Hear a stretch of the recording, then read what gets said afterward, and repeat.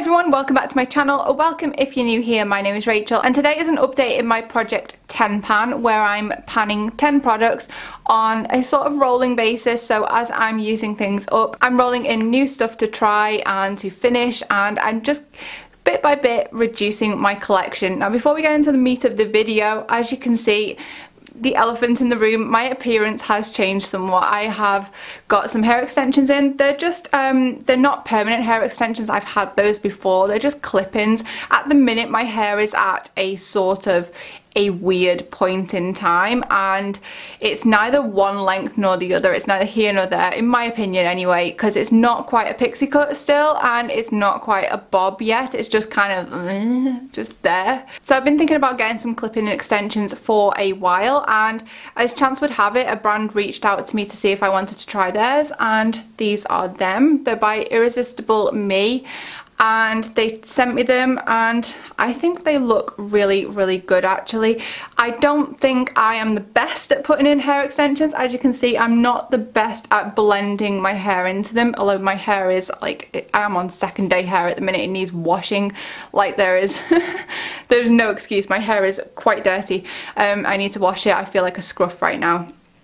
But they have blended in really well. I find it really difficult to colour match because I've had professional extensions before where they take different strands of different colours. I think to put about 3 different colours in when I had them permanently, and these are obviously just all one colour, and I don't think the colour match is too bad. Like in the light, as you can see, is warmer than my actual hair. I've got very, very cool toned hair, but just sort of at a little bit of a distance you can't tell too much. If I went out in the sunlight you'd be able to tell. So what I've done is basically just put layers and layers of these hair extensions in my hair. That's what they look like. So they're sort of like a tape hair extension, and what I can tell you about them so far is that the clips on them are super strong. I've had clip-in extensions before as well, and I always find that they slip and slide off your hair shaft and then become visible, and you have to keep readjusting them throughout the day. That doesn't happen with these. The clips are extremely, extremely good quality, and I'm enjoying wearing them so far. If I just sort of kneel up, you can kind of see this is the length. These are the 18-inch. And it's a nice length on me. This is how I'm hoping that my hair will go eventually. And the hair is super soft. It is real human hair. And you know, you can just treat it like your own as well. So I think they look really, really beautiful. So if any of you guys are in the market for some hair extensions, I will leave a link down below so you can go and check out theirs. They are super beautiful. They've got loads of different styles and lengths and colours for different budgets, hair and styles. They also do full lace wigs, and I will leave a link down below in the description box. It's not an affiliate link. If you do decide to buy some, I do not earn any money from it, but I just thought I would pass that on. So now let's get straight into the Project Pan update. Right.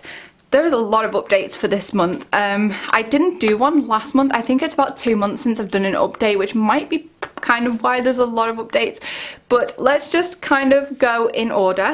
So the very first product in this project is the Dandelion Twinkle Highlighter by Benefit, and there's a lot of progress with this so far.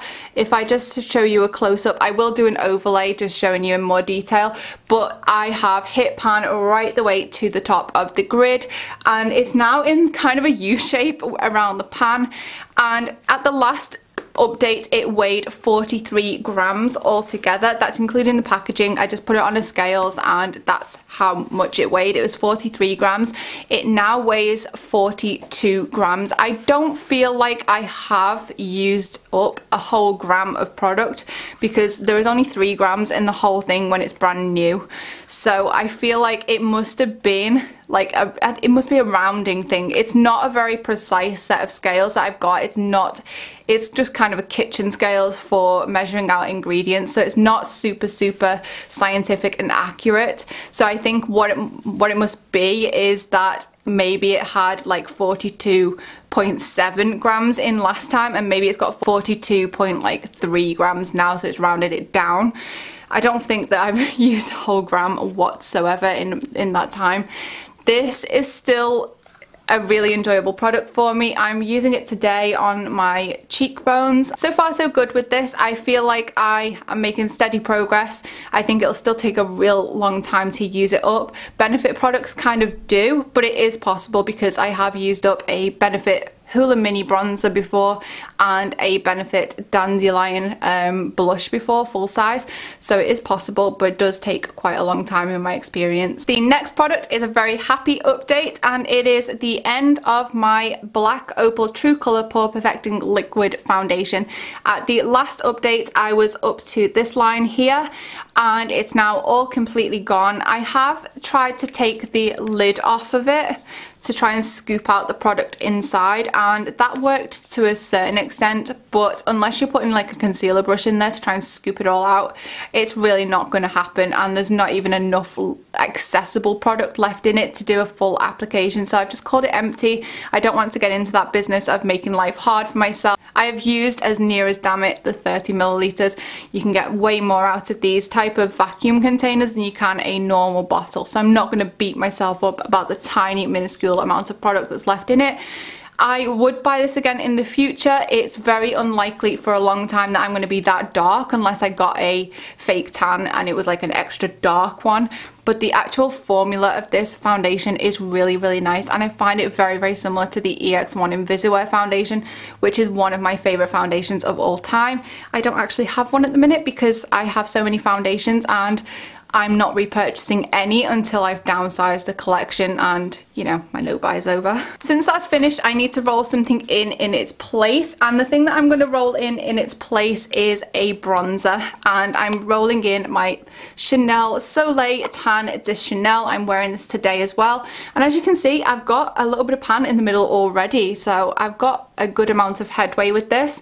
A lot of you guys asked me on previous videos and on Instagram how I use this, and there's a number of ways that I use it because it's so easy to use in my opinion that you can get away with putting it on after you've just put your foundation on. I'll just like leave my foundation for like a minute just to kind of sit on my skin, and then I'll take like a synthetic haired brush. You really do want a synthetic hair when it's coming to a cream product like this because it just applies it so much better and so much more evenly. This is just a Real Techniques contour brush, and it's perfect for getting into that area. So I just dip it into the product and I swirl it in the areas that I want, and then what I'll do is I will generally go over with a translucent powder over my whole face, and I will then just put a bit of a powder bronzer on top. So you can either put it on top of your foundation wet, or today I actually set my foundation with a translucent powder and then applied this over the top, and it doesn't skip, it doesn't grab, it doesn't pull your foundation off. It's not a seriously wet formula, it's kind of like a powder type of cream, so it doesn't actually skip or anything on your foundation. That is one of the reasons I love this, because sometimes I'll just absent-mindedly set my face and then think, oh no, I wanted to put that on. Not a problem, you can do. So I love this product. The third product in this project is my Bare Minerals Complexion Rescue, and this was almost finished in the last update as well, and as you can see I've chopped the end off of it and I have scooped all of the product out of the tube. That's what I'd like to do with any sort of tube products, is do that and chop the top off it, just so I can get out every bit of accessible product, because what you find with these tubes is when they stop actually dispensing out, there's still a lot of product that you can get in there, but it just doesn't push out when you squeeze the tube. So I do like to chop the end off it and scoop it out myself. I did give my thoughts in my last update on this, and I wouldn't buy it again just because it doesn't suit my style or what I require from a foundation. Technically it is a tinted moisturizer, but it does build up eventually to give some coverage, but it's not designed for people like me who want a bit of higher coverage. This is just designed for somebody who wants to have an easy makeup day where you just put it on and it looks like your skin but better. So in its place I am rolling in another product, and it's kind of a weird product, but given the time of year we're coming into, it's something that I'm really passionate about, and it is my La Roche-Posay Anthelios XL Anti-Shine 50 Plus sunscreen. So this is factor 50 plus, and what I like about it is it comes in kind of a pump sort of tube like the Too Faced Hangover RX primer, and it comes out really easily when you just pump. And what I like about this is it's a sunscreen and it doesn't appear to clog my pores. I don't have a bad reaction to it, and it doesn't feel greasy like a sunscreen. I put this on before my primer, and what I like about it is when you've put it on, it just kind of dries down and you don't feel it too much on your skin, which is something that I really enjoy. And if you've got particularly oily skin, this will help to keep it under control because it is anti-shine. So there is probably, I would say, just over half of this left, and I tend to buy these in bulk when they're on offer because this is about 16 or 17 pounds for a 50ml bottle. It's what I use when I go on holiday, and I like to use it year round if I can. I've not been so good about that recently, but we're coming into spring and summer now, and I need to make sure that I'm going to be better with it. So by putting in a project, it will ensure that I do use it. So the next product is my Gucci eyeliner pencil, and it is the Impact Longwear Eye Pencil in the shade Cocoa. I have not a lot to report on this. I have dropped the ball with this one. I've probably used this about 5 times since the last update, and I haven't even needed to sharpen it. So it is exactly the same size as it was last time, and that is a bit disappointing. I have completely forgotten about this product, and I think that that's just one of the dangers with doing multiple project pans. I need to put up like a chart so I know everything that I should be trying to work on, and then I can't drop the ball and forget about products like I have with this one. It's just a matter of getting myself more organised. I'm going to hopefully organise my filming room and get everything looking tidy and just sort of, you know, clean room, clean mind sort of thing. And I really do need to remember to use this a bit more. I've not really got much of an excuse because I do use neutral eyeshadows quite a lot. So I must say I'm a little bit disappointed with myself that I haven't used this more. The next product, I don't have it with me, and it was my Dermalogica Intense Repair eye cream, I think it was called. It was a little sample size eye cream from Dermalogica, and the reason I don't have it is because I have thrown it away, and I've thrown it away because I had an intense reaction to it. I had been using it for a couple of days and I just all of a sudden got eczema all over my eyelids, and my eyelids felt sore and itchy and crusty, and it was just horrible. So I thought, right, I'm just going to get rid of it. I didn't know if it was 1, expired, or 2, if I've just got a bad reaction to it. I have not been able to use Dermalogica products for a couple of years now. I had to give away my toner, I had to give away the cleanser because my face has become super sensitive since being on Accutane, and a lot of the Dermalogica products didn't agree with me anymore, and this is one of those. I don't know why I thought it would still work for me, but apparently not, and I did get eczema all over my eyelids, so I just took an executive decision and threw it away. That of course means that I've got to put something in its place because I have an empty spot in the lineup, and what I'm going to do is introduce something that I know definitely works for me without a reaction, and it is a skincare product still, and it is the Dove Purely Pampering Indulgent Body Lotion, and I've probably got about 3/4 of this left. This was in a gift set that I got for Christmas, and it just smells so yummy. If you like the scents of shea butter and vanilla, you will love this. What I like to do with this is put it on after I've had a bath or a shower, and I will kind of apply it all over my body and just leave it on, leave it to soak in while I'm drying my hair, and then I will get dressed, and I just love this. My skin feels like a baby's butt when I use this. The next product that I've got is my Essence Brighten Up Banana Powder, and here it is. It is completely finished. This is just a little bit of staining on the actual pan. I have no idea why that happens, but it really annoys me, and I haven't taken the initiative just to give it a little polish over. It is just empty. It's going into my empties pile. I'm trying to keep track of my empties throughout the year, so at the end of the year I can see how much I've actually used up. At the last update, this whole compact weighed 41 grams and it now weighs 39 grams. That's obviously taking into account the packaging, but that means that there was about 2 grams of product left in it, which is what I thought myself. Would I repurchase this? Potentially, but I think I do prefer just a loose powder for under my eyes. That's what I was using this for, and I found that it was just a little bit too temperamental for me. Sometimes I just could not get the balance right with it, and I think it's something to do with the combination of what concealer I use with it, because I only use it on that area of my face.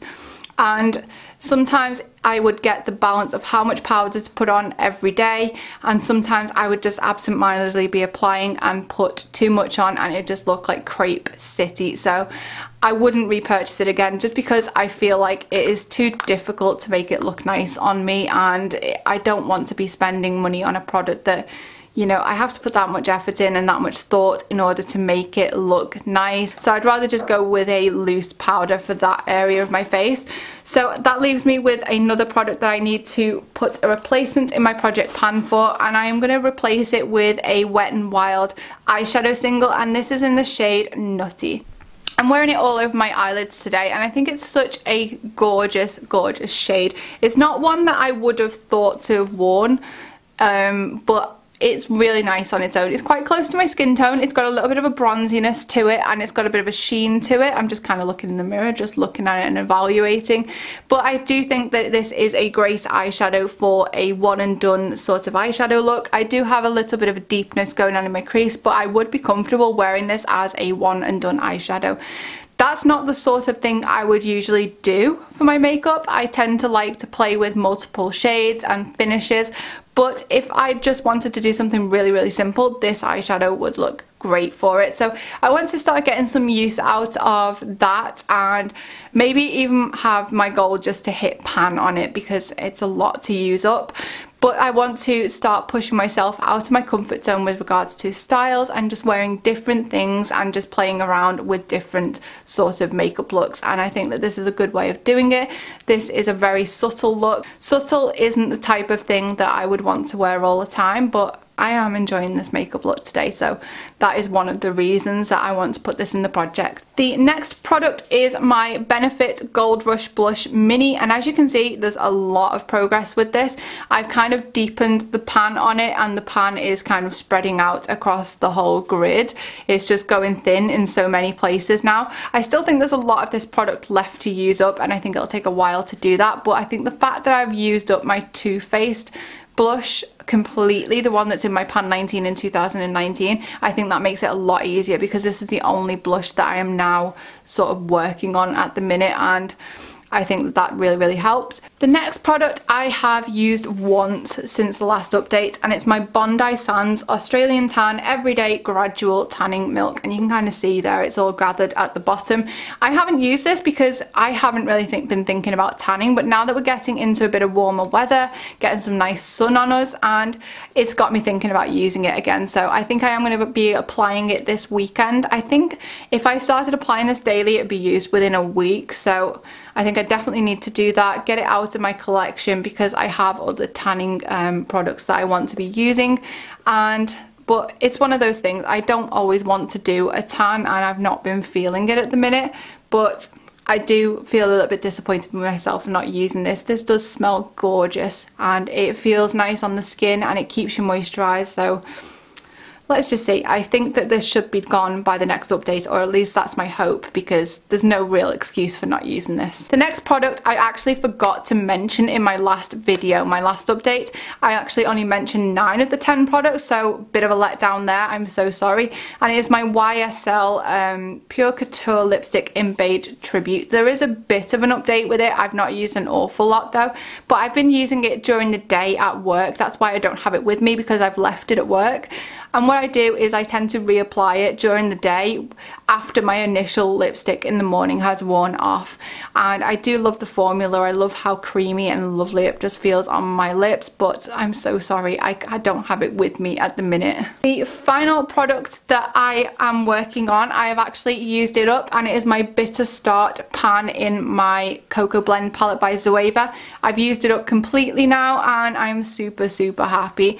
I did want to get that used up up. It was one of those shades, it's just such a staple shade, and it was just so easy to use up, to be honest. It's got a great formula, it is super brightening, and it's just great for if you want to have a matte highlight in your inner corner or on your brow bone, or if you just want to set your base on your eyelids. And I really enjoyed using that. It makes me want to work on this palette a little bit more.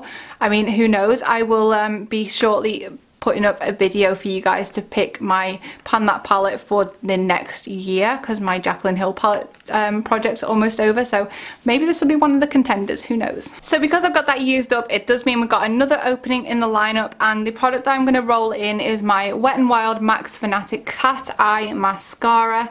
It's got one of those weird ones with a curved sort of side and like, you know, like a cat eye sort of thing. You can kind of see there. It's kind of like a scoop. It looks a bit like an ice cream scoop to me. And the reason I want to put this in the project, it's not far off going bad. I've had it open for a little while, probably had it open for about 2.5 months now, so it's probably quite close to going bad. So I want to make sure that I'm using this as much as possible so that I can get as much as possible used up of it before it goes bad. I do like this mascara. I probably would not repurchase it. It's not as good as the Essence False Lashes mascara, the purple one, I think it's called, the Extreme Volume and Curl one. It's not as good as that one, and I think I would choose that over this every single time. But it isn't a bad mascara. I am wearing it today, and it seems to give a good amount of length and volume and a little bit of curl, so it's not too bad. We've had a lot of progress this month. I feel like I have excelled in some areas with these products, and I've let myself down with a few of them, but that's just the way it goes with Project Pan. You kind of get stuck into some areas sometimes and neglect other products, and then you just learn, you reflect. That's why it's so good to do these videos, because I can reflect on the stuff that I'm not using as much, and it serves as a reminder to make sure that I use it more before the next update. So I hope you enjoyed this video, and I will see you in the next one. Bye guys!